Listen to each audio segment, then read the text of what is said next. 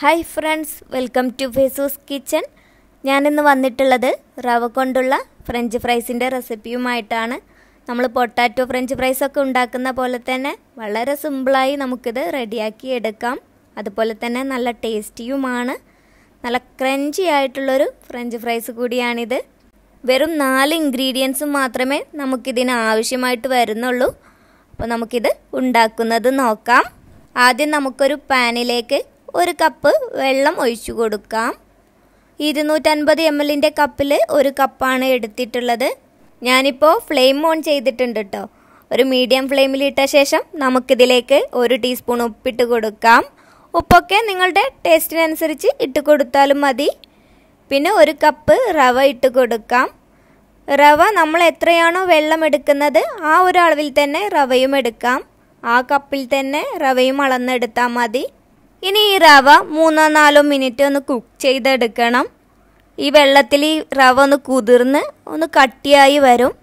പാനിൽ നിന്നൊക്കെ വിട്ട് ഒരു ചപ്പാത്തി മാവിൻ്റെ പരുവത്തിലായി കിട്ടും. അപ്പം അതുവരെ നമുക്കിത് കുക്ക് ചെയ്തെടുക്കാം. 3-4 മിനിറ്റൊക്കെ ആകുമ്പോഴേക്ക് നമുക്കതുപോലെ റെഡിയായി കിട്ടും. കണ്ടോ, ഇപ്പോൾ ഒരു 4 മിനിറ്റൊക്കെ ആയിട്ടുണ്ട്. ഇതുപോലെ പാനിൽ നിന്നൊക്കെ വിട്ട് വരുന്ന രീതിയിൽ ആവണം. അപ്പോൾ നമുക്ക് ഫ്ലെയിം ഓഫ് ചെയ്യാം. ഇനി ഇത് നന്നായി ഒന്ന് കുഴച്ചെടുക്കണം. അപ്പോൾ നമുക്കൊരു തളികയിലോട്ട് മാറ്റാം. കുഴച്ചെടുക്കാൻ വേണ്ടിയിട്ട് ഇതുപോലെ പരന്ന എന്തെങ്കിലും പാത്രത്തിലേക്ക് മാറ്റാം. ഇതിനിപ്പോൾ നല്ല ചൂടുണ്ട് കേട്ടോ. പക്ഷെ ഒരുപാടങ്ങ് തണുക്കാൻ നിൽക്കരുത്. അപ്പോൾ തണുത്താൽ ഒന്ന് ഡ്രൈ ആയി പോകും. അപ്പോൾ പറ്റുന്ന രീതിയിൽ നമുക്ക് ഈ ചൂടോടെ തന്നെ ഇതങ്ങ് കുഴച്ചെടുക്കാം. ഇത് നല്ല സോഫ്റ്റ് ആകുന്നത് വരെ കുഴച്ചെടുക്കണം. അപ്പോൾ ഒരു 10 മിനിറ്റൊക്കെ കുഴച്ചെടുക്കുമ്പോഴേക്ക് നമുക്ക് നല്ല സോഫ്റ്റായി കിട്ടും. ഒരല്പം ഓയിൽ ഒഴിച്ച് കൊടുക്കാം. 1-2 ടേബിൾ സ്പൂൺ ഓയിൽ ചേർത്ത് കൊടുത്ത് നമുക്കിത് കുഴച്ചെടുക്കാം. ആദ്യം 1 ടേബിൾ സ്പൂൺ ചേർത്ത ശേഷം വേണമെങ്കിൽ വീണ്ടും 1 ടേബിൾ സ്പൂൺ കൂടി ചേർത്താൽ മതി. ഒരുപാട് ചേർത്ത് കൊടുക്കരുത്. അപ്പോൾ നമുക്കിത് നല്ല സോഫ്റ്റ് ആകുന്നത് വരെ കുഴച്ചെടുക്കാം. ഇപ്പോൾ ഒരു 10 മിനിറ്റൊക്കെ ഞാൻ കുഴച്ചെടുത്തിട്ടുണ്ട്. കണ്ടോ, നല്ല സോഫ്റ്റായി കിട്ടിയിട്ടുണ്ട്. അപ്പോൾ ഇതുപോലെ നല്ല സോഫ്റ്റ് ആകുന്നത് വരെ കുഴച്ചെടുക്കണം. എന്നാലാണ് കേട്ടോ നമുക്ക് ആ കറക്റ്റായിട്ട് കട്ട് ചെയ്തെടുക്കാൻ പറ്റുള്ളൂ. അപ്പോൾ ഇപ്പോൾ ഈ ഡോ നന്നായി തണുത്ത് വന്നിട്ടുണ്ട്. ചൂടൊന്നുമില്ല. അപ്പോൾ ഇനി ഇതൊന്ന് പരത്തിയെടുക്കണം. ഇത് പരത്തിയെടുക്കാൻ വേണ്ടി ഞാനിതുപോലൊരു പ്ലാസ്റ്റിക് കവറാണ് എടുത്തിട്ടുള്ളത്. ഇതിന് നടുവിലായിട്ട് നമുക്ക് ഈ മാവ് വെച്ച് കൊടുക്കാം.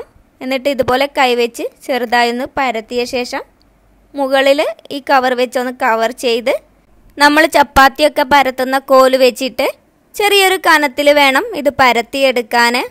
നമ്മൾ ഫ്രഞ്ച് ഫ്രൈസൊക്കെ ഉണ്ടാകുന്ന ആ ഒരു കനത്തിൽ വേണം പരത്തിയെടുക്കാൻ. അപ്പോൾ ഇത് നമുക്ക് അതുപോലെ അങ്ങ് പരത്തിയെടുക്കാം.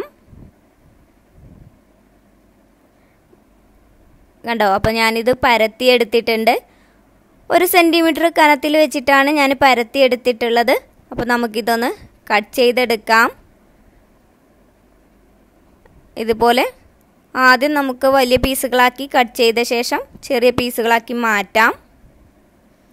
നമ്മൾ ഡോ നന്നായി കുഴച്ചെടുത്തിട്ടുണ്ടെങ്കിൽ ഇത് പൊടിഞ്ഞു പോകാതെ ഇതുപോലെ നല്ല രീതിയിൽ നമുക്ക് കട്ട് ചെയ്തെടുക്കാൻ പറ്റും. അപ്പോൾ നന്നായി കുഴച്ചെടുക്കാൻ ശ്രദ്ധിക്കണം.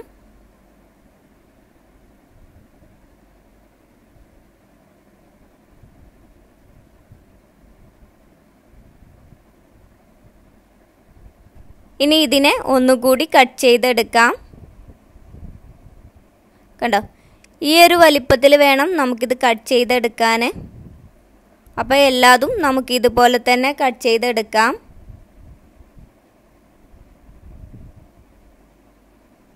അപ്പോൾ ഒരല്പം ഇവിടെ ബാലൻസ് വന്നിട്ടുണ്ട്. അപ്പോൾ ഇത് വീണ്ടും നമുക്ക് കുഴച്ച ശേഷം പരത്തി ഇതുപോലെ തന്നെ കട്ട് ചെയ്തെടുക്കാം. കണ്ടോ, ഫ്രഞ്ച് ഫ്രൈസിൻ്റെ ആ ഒരു വലുപ്പത്തിൽ തന്നെ കട്ട് ചെയ്തെടുത്തിട്ടുണ്ട്. ഇനി ബാക്കിയുള്ള മാവ് നമുക്കിതുപോലെ അങ്ങ് വീണ്ടും പരത്തി കട്ട് ചെയ്തെടുക്കാം. നേരത്തെ ചെയ്തതുപോലെ തന്നെ ചെയ്താൽ മതി. അപ്പോൾ ഇതെല്ലാം ഞാൻ ഇതുപോലെ കട്ട് ചെയ്ത് റെഡിയാക്കി വെച്ചിട്ടുണ്ട്. ഇനി ഇതൊന്ന് ഫ്രൈ ചെയ്തെടുക്കാം. അപ്പോൾ ഓയിൽ നന്നായി ചൂടായിട്ടുണ്ട്. ഇതുപോലെ നന്നായി ചൂടാവണം. ഹൈ ഫ്ലെയിമിലിട്ട് വേണം ഇത് ഫ്രൈ ചെയ്തെടുക്കാൻ. ലോ ഫ്ലെയിമിലോ മീഡിയം ഫ്ലെയിമിലോ ഒന്നും ഇടരുത്.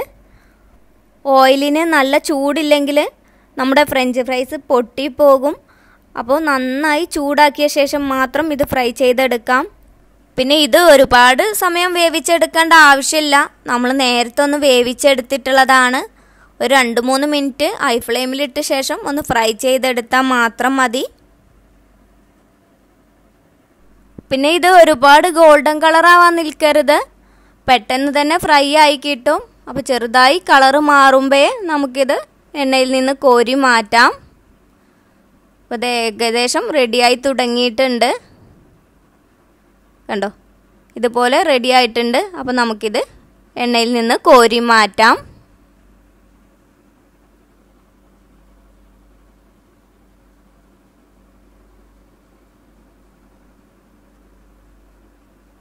ഇതുപോലെ തന്നെ ബാക്കിയുള്ളതും ഫ്രൈ ചെയ്തെടുക്കാം.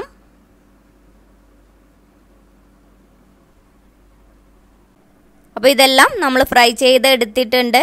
ഇനി ഇങ്ങനെ വേണമെങ്കിൽ കഴിക്കാം. അല്ല എന്നുണ്ടെങ്കിൽ ഇതിന് മുകളിലായിട്ട് ഒരല്പം ഒറിഗാനോയും ബേസിലും ഒന്ന് സ്പ്രിങ്കിൾ ചെയ്ത് കൊടുക്കാം. നിർബന്ധമൊന്നുമില്ല, ഓപ്ഷണലാണ്. നിങ്ങളടുത്തുണ്ടെങ്കിൽ മാത്രം ചെയ്താൽ മതി. അല്ലെങ്കിൽ ഞാനിതിന് മുമ്പ് കോളിഫ്ലവർ പോപ്കോൺ ചെയ്തിട്ടുണ്ടായിരുന്നു. അത് റെഡിയാക്കി എടുത്ത ശേഷം അതിന് മുകളിൽ ഒരു സ്പൈസ് മിക്സ് സ്പ്രിങ്കിൾ ചെയ്ത് കൊടുത്തിട്ടുണ്ടായിരുന്നു. ആ മിക്സ് വേണമെങ്കിലും സ്പ്രിങ്കിൾ ചെയ്ത് കൊടുക്കാം. അതൊക്കെ നിങ്ങളുടെ ടേസ്റ്റിനനുസരിച്ച് ചെയ്യാം. അപ്പോൾ ഇതില്ലെങ്കിലും കുഴപ്പമൊന്നുമില്ല കേട്ടോ. അല്ലാതെ കഴിക്കാനാണെങ്കിലും നല്ല ടേസ്റ്റാണ്. ഞാനിതിൻ്റെ കൂടെ മയോണൈസും ടൊമാറ്റോ കെച്ചപ്പുമാണ് സെർവ് ചെയ്യുന്നത്. നല്ലൊരു കോമ്പിനേഷനാണ് ഇതിന്.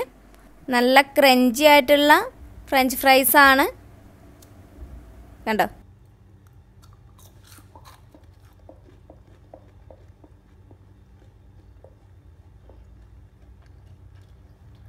അടിപൊളിയായിട്ടുണ്ട്.